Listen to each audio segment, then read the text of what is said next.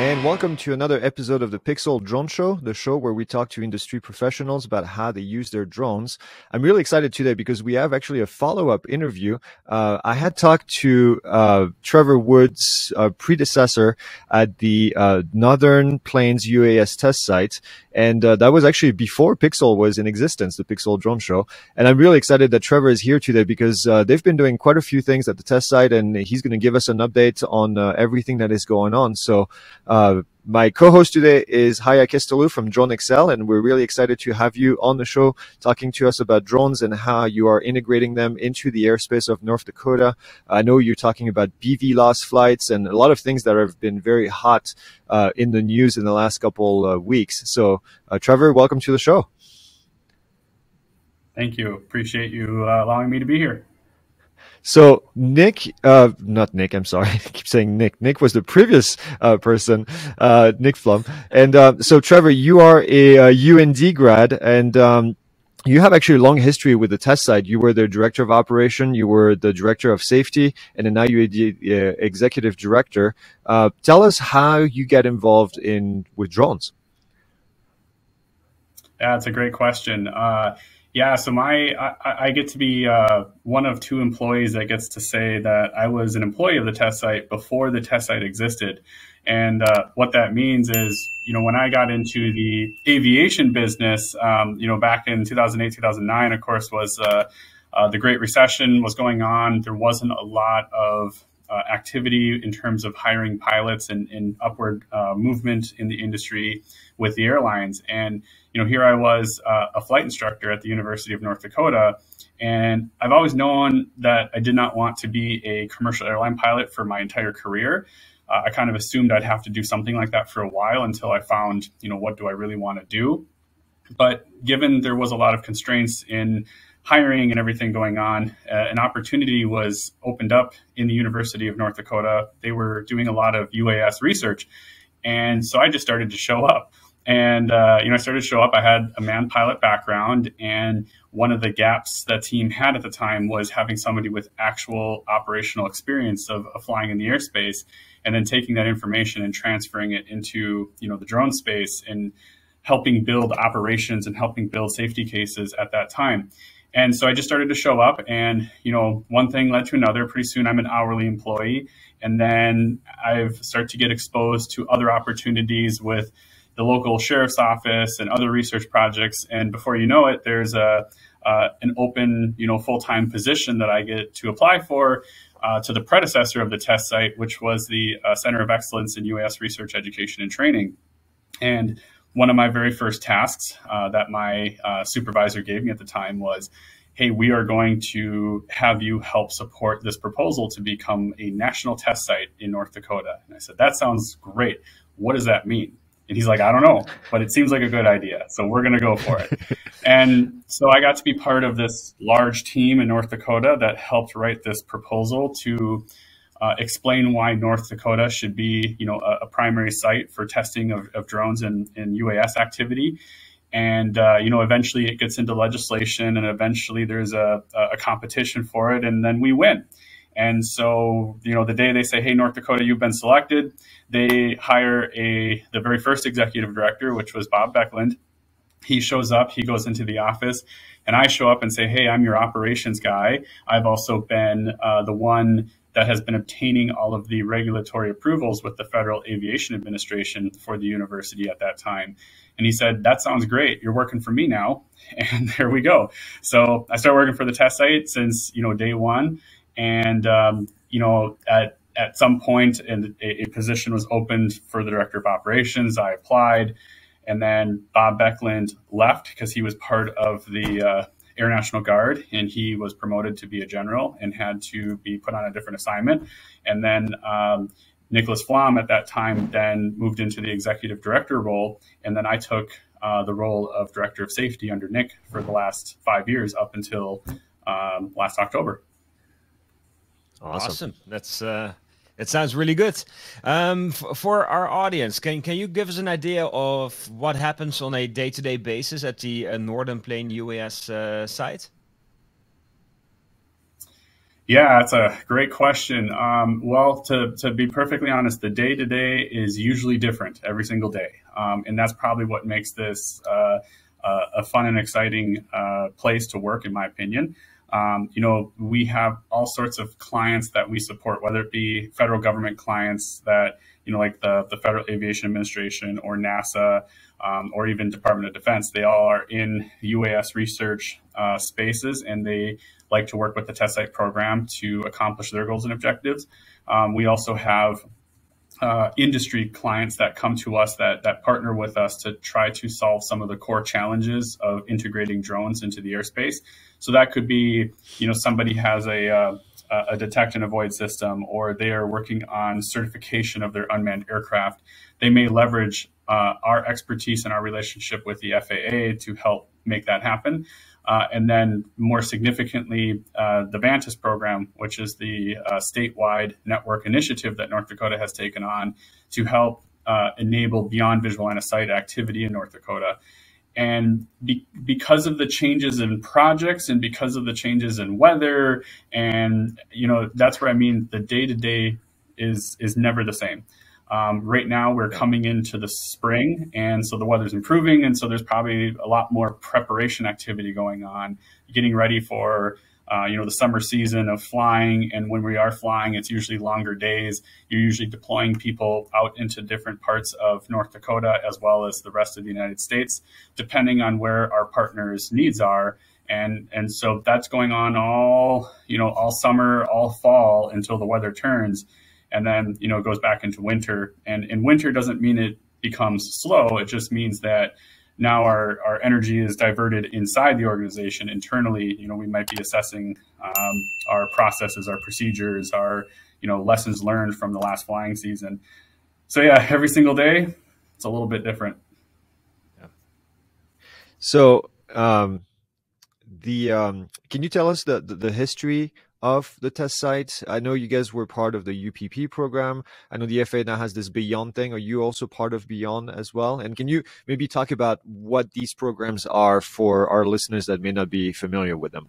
Yeah, sure thing. So yeah, we are part of the Beyond program with the FAA, and the predecessor to Beyond was the Integration Pilot Program, or commonly called the IPP. This was actually a program near and dear to my heart. It was something that I championed inside the organization and for North Dakota for many years, as well as some of my counterparts in the North Dakota Department of Transportation, as they are the lead agency on this for North Dakota. But we hold a lot of the expertise and experience here, so we've supported that.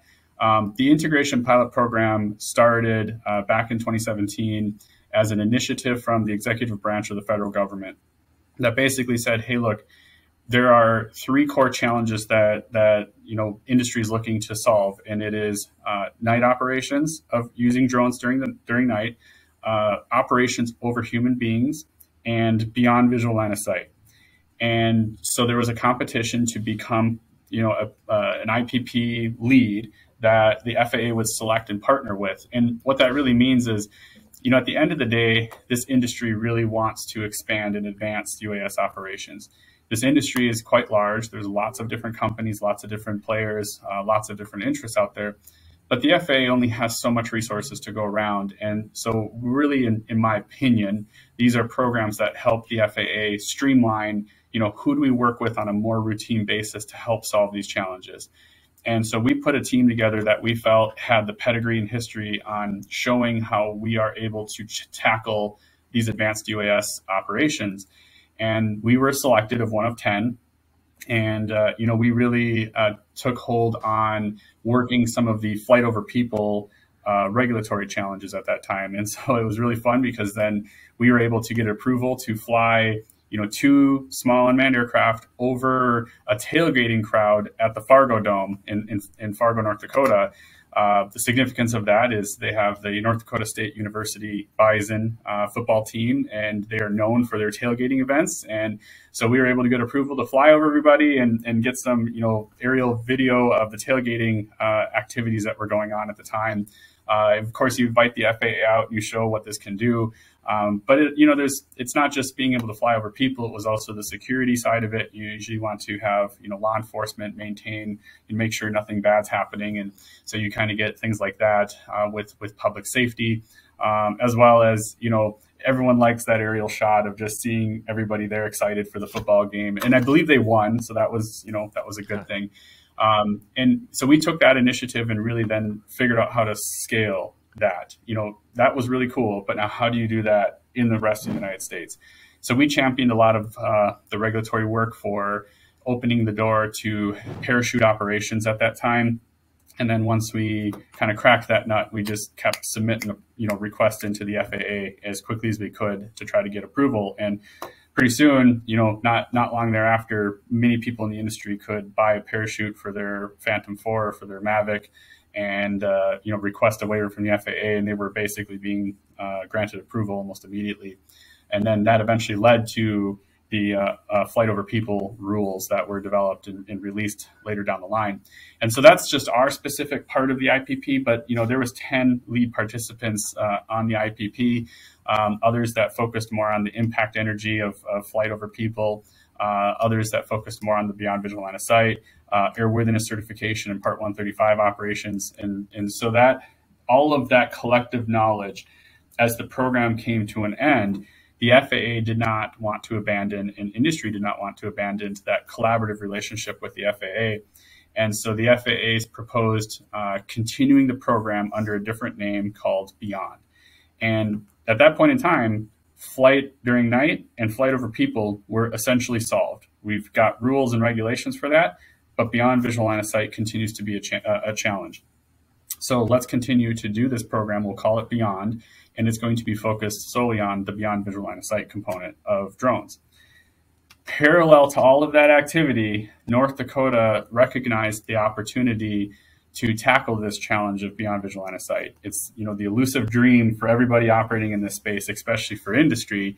And at the end of the day, if you have the ability to see and avoid traffic in the national airspace system, and you have the ability to control your airplane, while flying, then you have your solution at a very simple level. The hard part is actually deploying technology and proving it's safe, right? So we were able to successfully convince the leaders in our state that hey, look, as a test site, as IPP, of all these programs we've been part of, we actually think we can do this.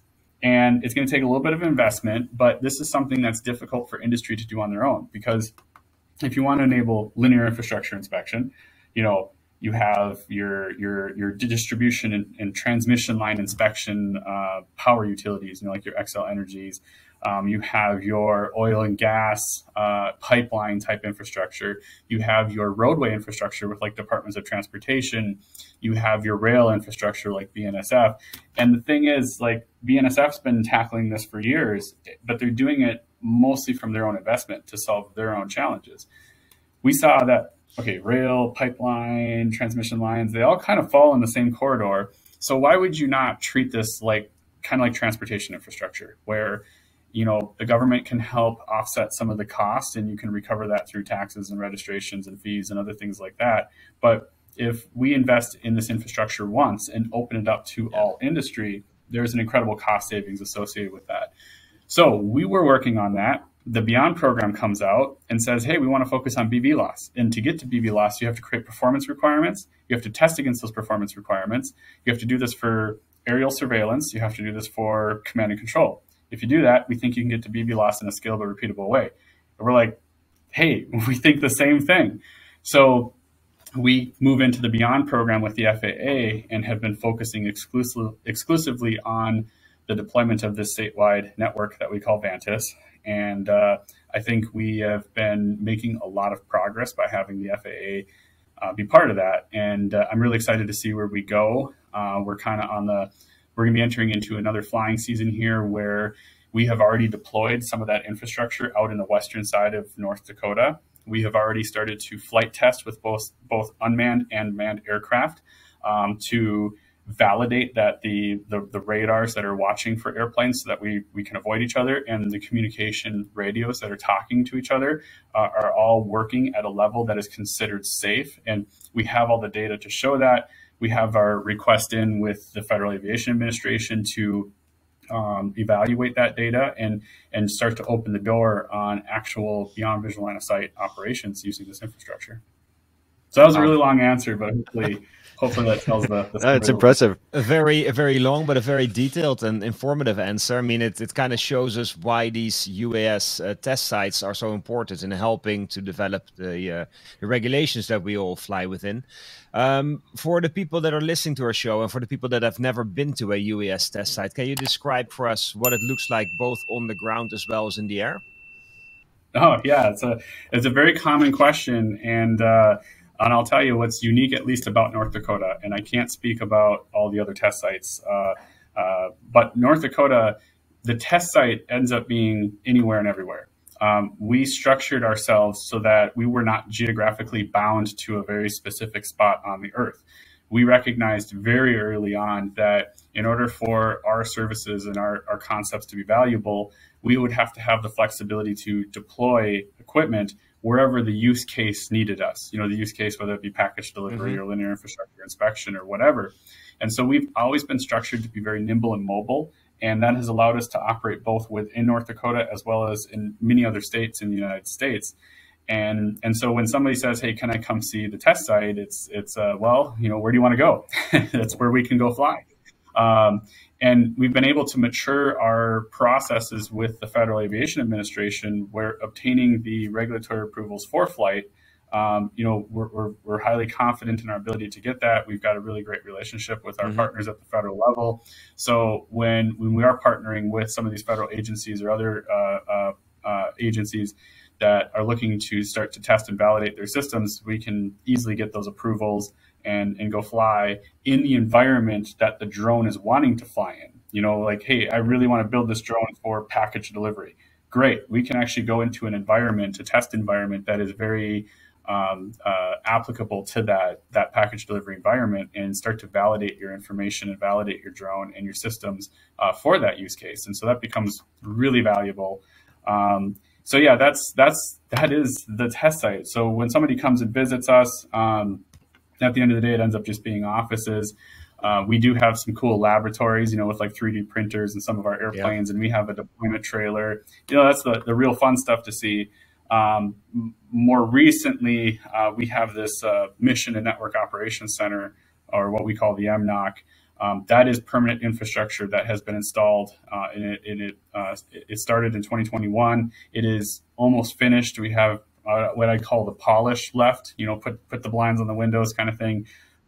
But this facility is an operations center that is monitoring the infrastructure and the operations that are tied in with us.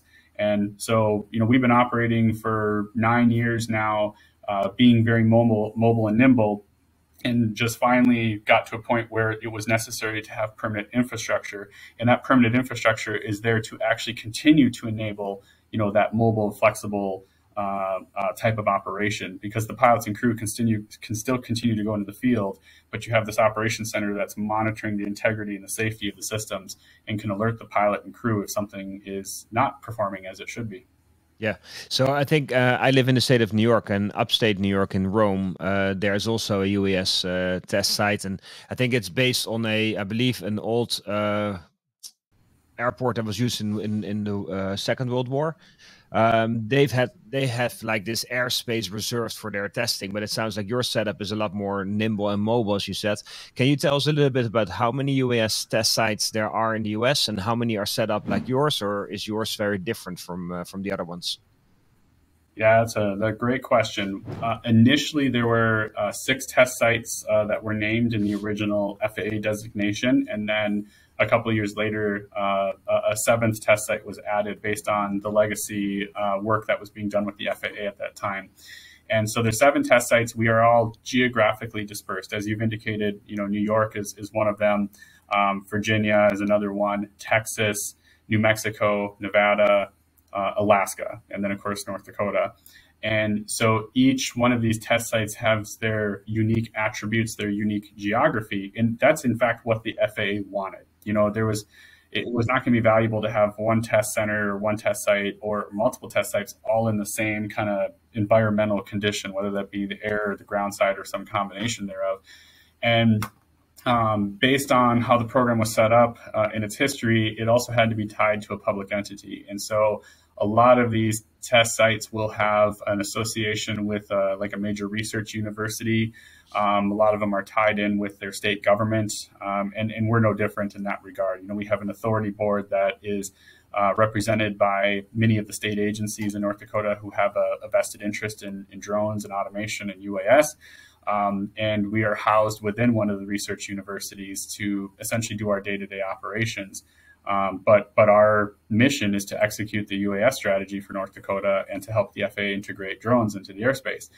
And so I do believe that every test site is a little bit unique in how they operate and what their structure is and what their advantages are.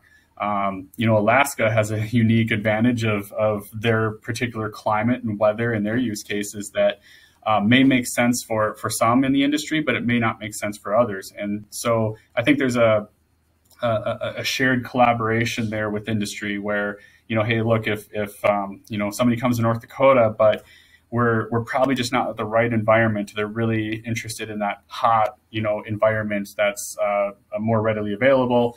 Perhaps they're going to go to Nevada or Texas, and that's going to better suit their needs and work with them. So,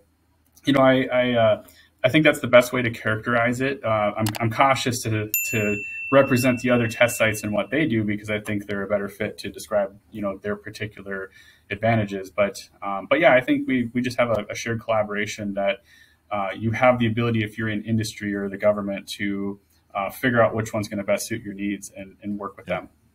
I was wondering, how is it set up? I mean, does every test site report their findings and their best practices back to the FAA, and the FAA then orchestrates it from there? Or do you guys collaborate among each other and then share best practices as well? That's a great question. A little bit of both. As being part of a test site, we do have an agreement with the FAA that we are going to share and collaborate on data, flight data.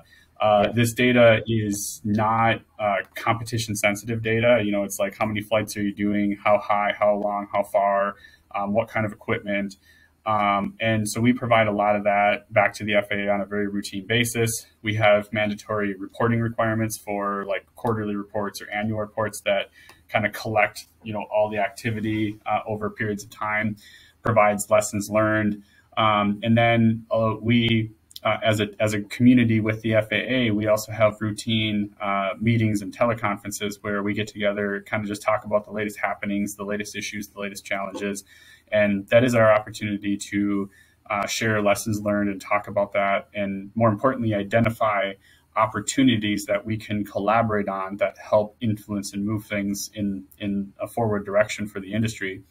And then the last part of that is we also hold routine technical interchange meetings, and these have traditionally been held face-to-face. More recently, of course, they've been virtual, but that's where I'd say we invest the most amount of time in connecting up with each other and really diving deeper into some core topics and core challenges. And then the FAA will bring in the right resources on their side.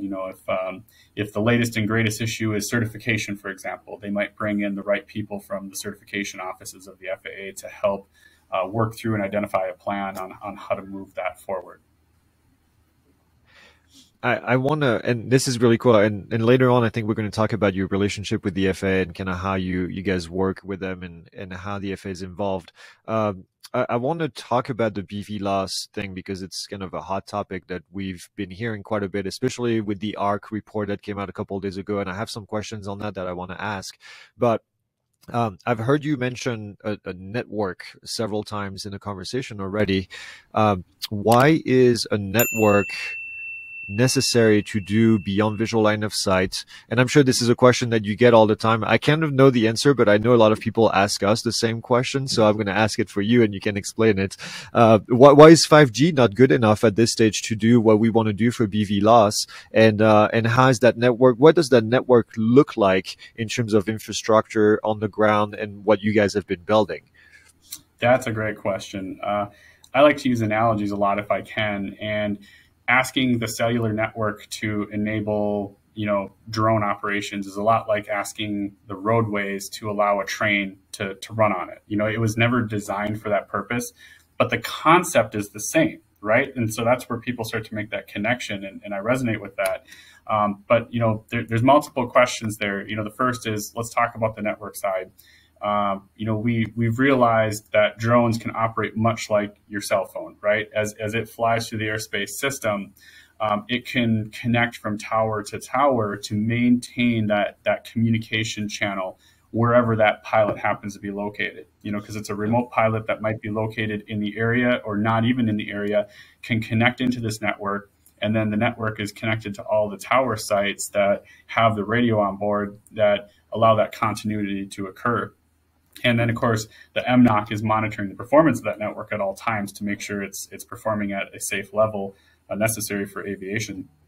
And so, why can't or shouldn't 5G be part of that? I'll go back to that analogy I said before with the roadways. 5G in cellular technology prior is been designed and certified in the standards built upon the use of a consumer cellular device, as well as communication devices for public emergency or public safety. And so that's what those networks were designed to do. Could they be part of the solution? I think absolutely. But I don't think we can go out and say that it's an end-all solution for everything, right? So there might be some elements that it works, it makes sense. But again, the network was really never designed with drones in mind. And so it may work, but it's not going to be the best solution. It's not going to be the most efficient solution. Can I put the train on the asphalt and drive along the road? Probably don't want to do that. It's the concept's the same, but it's not set up for that. So with how radio waves propagate in the airspace, your cell phone, you're typically towards the ground, so the radios are set to be communicating towards the ground, where a drone is meant to be airborne and flying long distances and far distances, and so you have to calibrate the radios accordingly for that. That's kind of the comparison to the network there, and the importance of the network is that I wouldn't necessarily need a network. If I have an ability to see and avoid traffic in the airspace, and I have an ability to maintain communication with my airplane, but do so in a way that meets a level of aviation safety. And what I mean by that is it doesn't have to be the same level as, let's say, a manned airplane, manned airplanes that are certified with hundreds of people on board. But I do need to make sure that, my radio doesn't have a 5-second latency associated with it. Because if I'm flying along and, one of those manned airplanes come up from the ground, and they have absolutely every right to do that based on where they're located, I have to be able to see that airplane and maneuver my drone to avoid any sort of conflict. And they have the same shared responsibility, by the way. They have to be looking for traffic and also maneuver to avoid.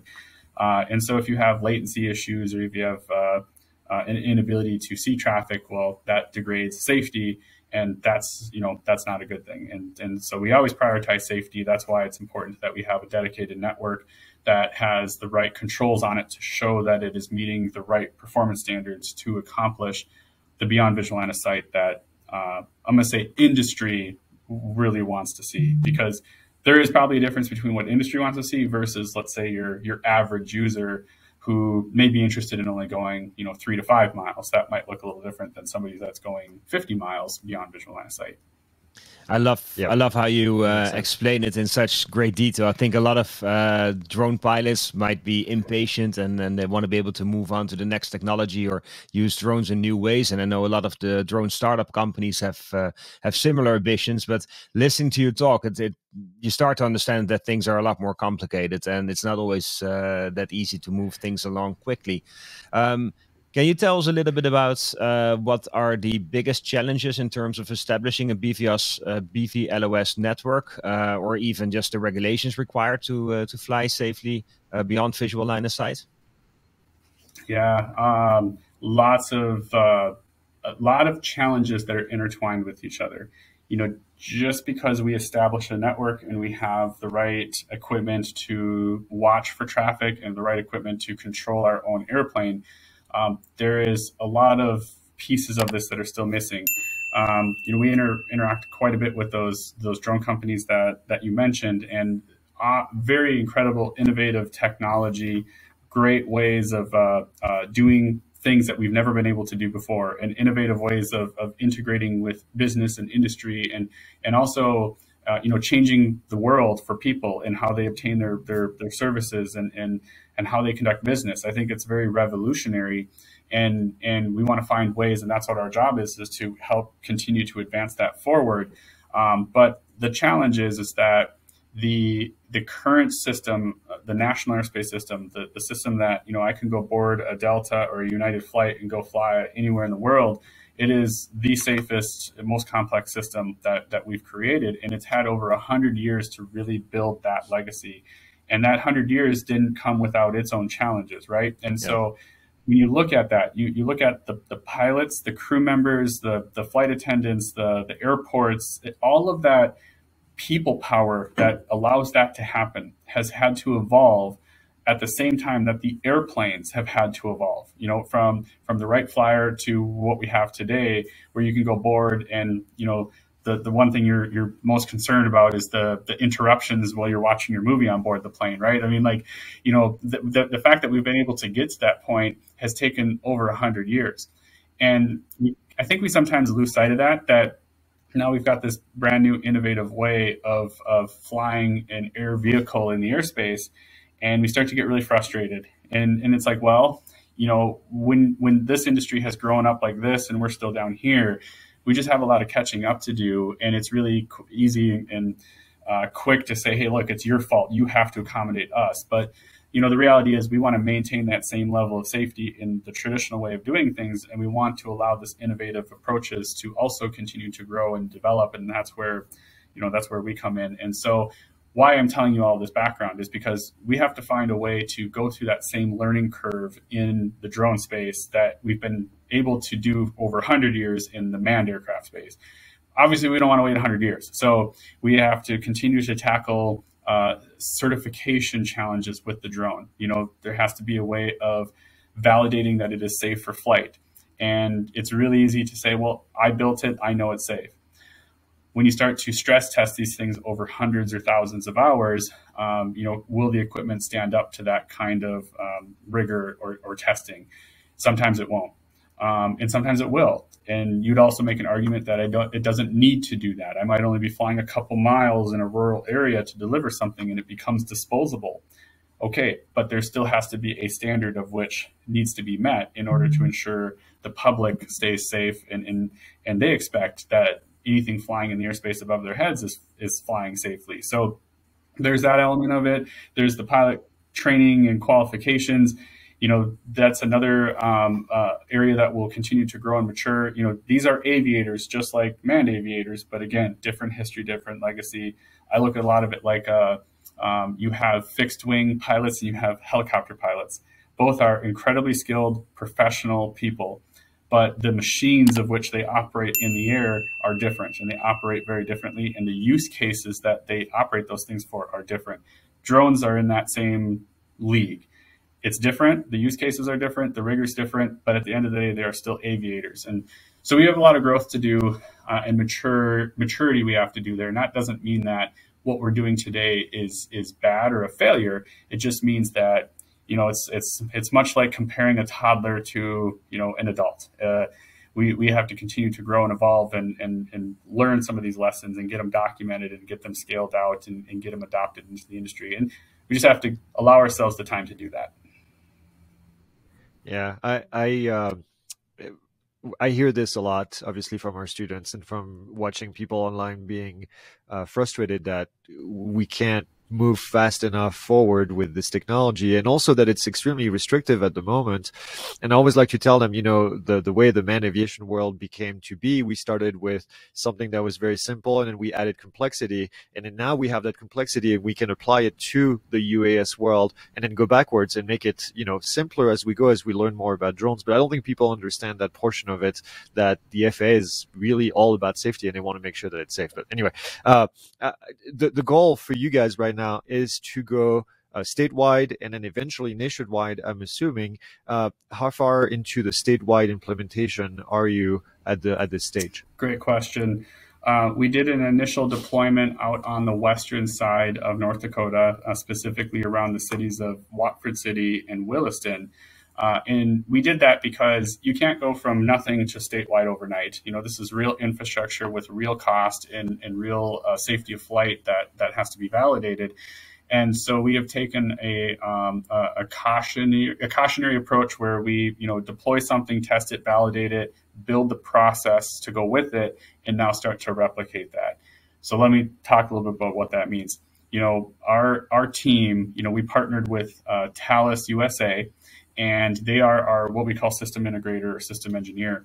And the architecture of this network is designed as such that it's not going to be locked into a specific technology. It's not being locked into like one particular drone or one particular radio. What really matters at the end of the day is how all this technology works together. So think about your roadway again. The roadway isn't being built solely for a Honda or a Toyota or a Ford or a Dodge.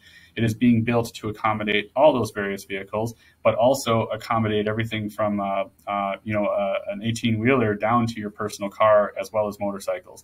And so you have to think about this network in the same way that, okay, so what really matters at the end of the day is I have an ability to see and avoid airplanes. I have an ability to control my airplane through a radio link.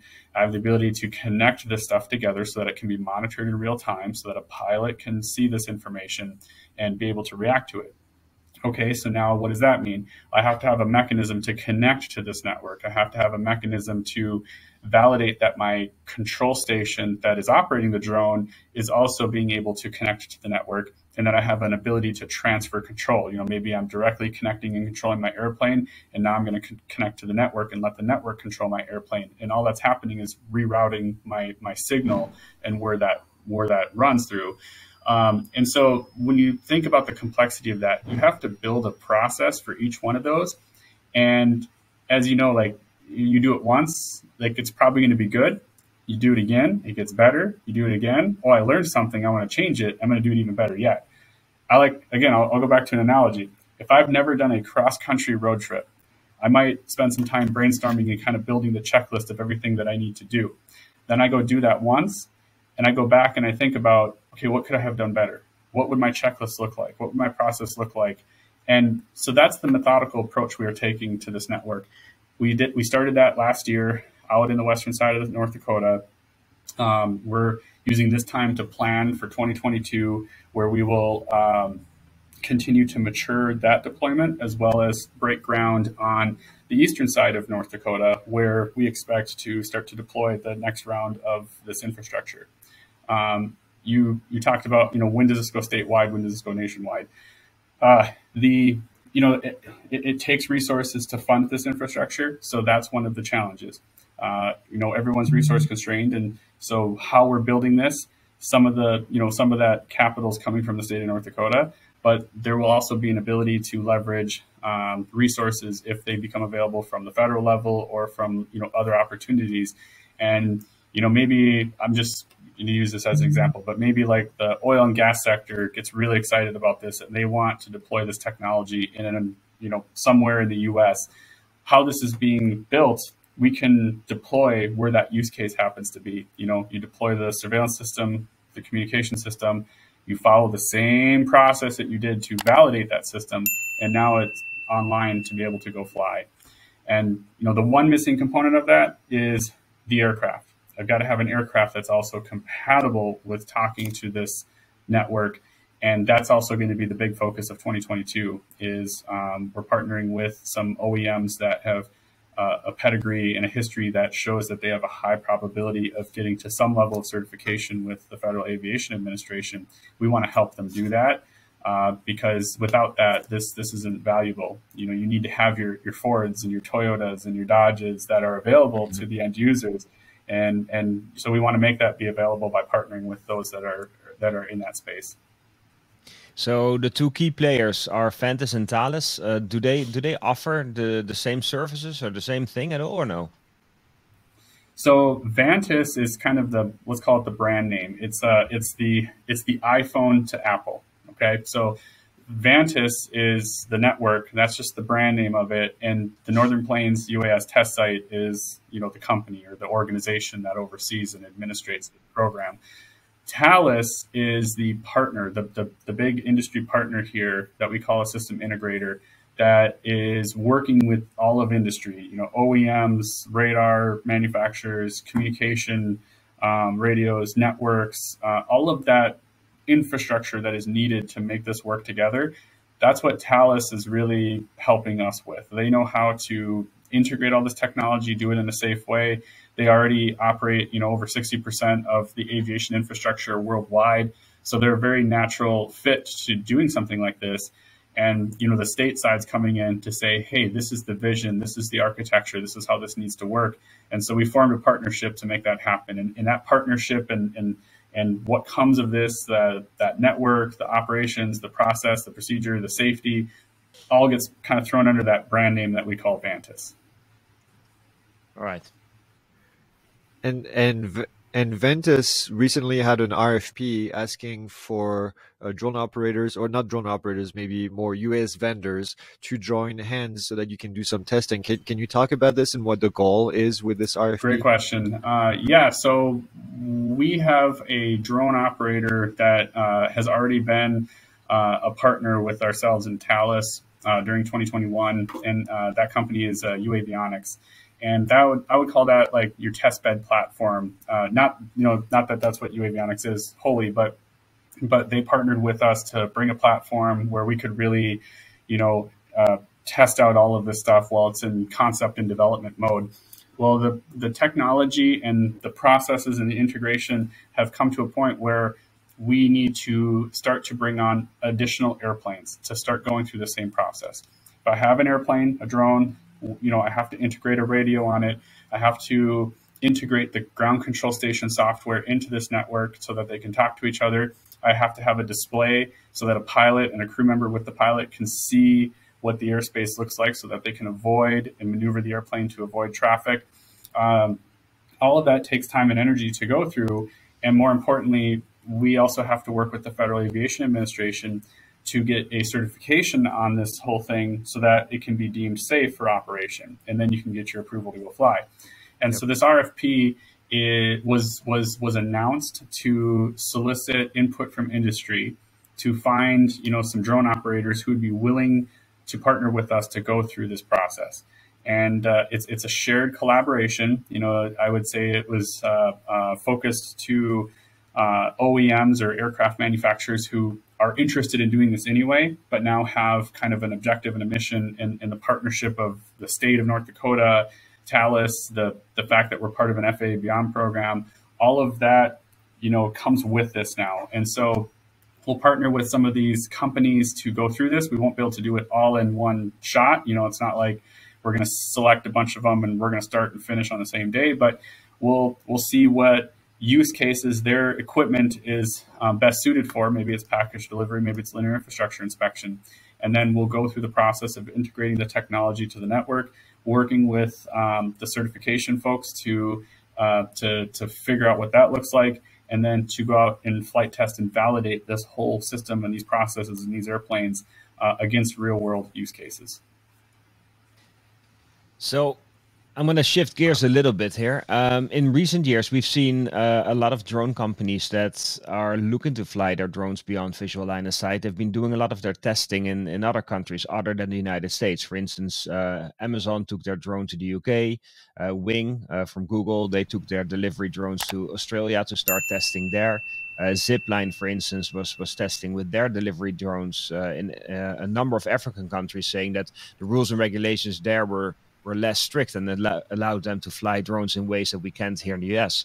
I have two questions, really. One, do test sites like yours now allow these kind of companies to do similar testing here in the United States? And secondly, do you guys share best practices and learnings with some of those international or test sites that are located in other countries in the US? So I'll start with let's talk about kind of the differences here, and then that I think will help answer that question or those questions. I'm very aware of the international community and the ability to fly BVLOS in different countries and their rules and regulations. And it's a great opportunity for these manufacturers to get out there and get operating and get some real world experience. Comparing the process you go through in other countries to the U.S. process is, it's not to say any are better or worse than each other, but they're just different environments and different expectations and different risk profiles. And what do I mean by that? In the United States, you have everything from the ability to fly a 1950s, Piper Cub that has no electrical system on board, no radios, no transponding beacon, and they have every right with the rules and regulations that are established today to be able to fly, on a Saturday morning and not squawk or talk to anybody, as long as they follow the airspace rules and register the airplane and are properly qualified to do that. So they can do that, as well as have commercial airliners that are flying, up in the 30,000 foot range with hundreds of passengers on board flying from point A to point B. You have, you have helicopters operating that same airspace coming in and out of urban environments for medical, services in and out of hospitals, in, everything in between, and military operations. And so what I mean by that is the United States has an incredibly robust and very busy airspace system. Now, if I start to look at that risk environment and I start to profile it against another country's airspace and ground space environment, you can't always make an apples to apples comparison. Your population densities in certain countries, let's say more in the Scandinavian country area, the airspace density and the amount of traffic in it is also probably different. And so your standards and your certification efforts and the tolerance for risk in that environment are just different. And what I mean by this is, like, not that one is better than the other, because when it comes to evaluating risk, if you're driving on a backcountry road that no other traffic is on, what's my likelihood of hitting another vehicle? Well, it's really, really, really low. But if I'm on the interstate driving along at 70 miles per hour, my likelihood of striking another vehicle can be really high if I don't have the right controls in place. I don't have a good vehicle. I don't have good training to drive on that road. And that's what I mean by, like, does that mean the interstate or the backcountry road are better than or worse than the other? No, it's just a different environment. And so the countries are the same way, in my opinion. Just because you can get certified or approved for flight in another country does not mean it has an equal weight when it comes to the United States certification process. But there are opportunities there to get flying earlier, and in a country like Africa, which is or a continent like Africa, which is incredibly large and vast. Their airspace density, tolerance for risk, ground risk, all of that is just different than it is in the United States. So hopefully that kind of brings a little bit of insight on why it's just not so easy to take a drone that was certified, in a European country and bring it over to the United States. Yeah. Your other question was, is there collaboration occurring? And there absolutely is. There's a couple different groups out there, the ICAO, International Civil Aviation Organization. You also have JARIS, which is, I forgot what it stands for, but it's an international community that's been collaborating, which includes the United States, on coming up with best practices and procedures on how can we take all the lessons learned and the collective wisdom in the world and bring it down to a level that each country can adopt. So there are efforts going on there. There's a lot of active collaboration and communication. It's still going to take a long time to continue to work through and understand how this will all integrate. But there'll be a time period there where I think we're still going to see a lot of differences, but in time, in the long run, I think we'll start to see something similar to what we have here in the manned aviation world, where I may have an airworthiness certification issued in Europe, like Airbus, and that becomes accepted in the United States. And that's just because it's a really well understood process that the FAA is able to accept, and vice versa for the European countries.